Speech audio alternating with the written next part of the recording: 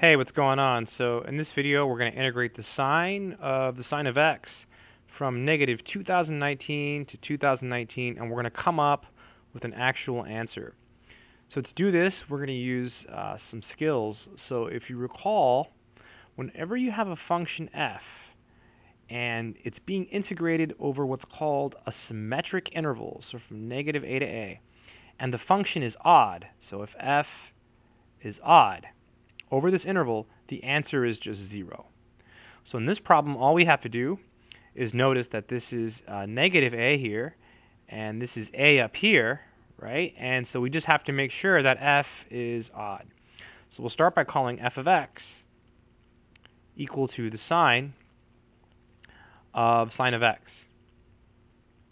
And so what does it mean for a function to be odd? Well, it basically means when you plug in negative x, you just get negative f of x, and that has to be true, for all x in some interval.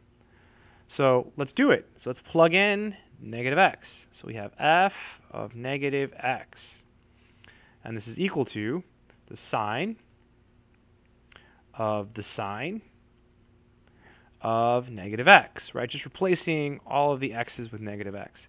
And here's the beautiful thing: sine is an odd function itself. So this is just the sine of negative sine x.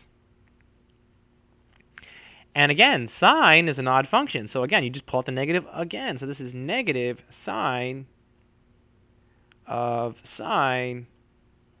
x. And then the sine of x. Well, that's what we started with, right? That's f of x. Boom. So we proved it, right? So f of negative x is equal to negative f of x. So the function is odd. So therefore, f is odd. Therefore, we can say this answer to this ridiculous integral is just 0. And that's it. I hope that made sense.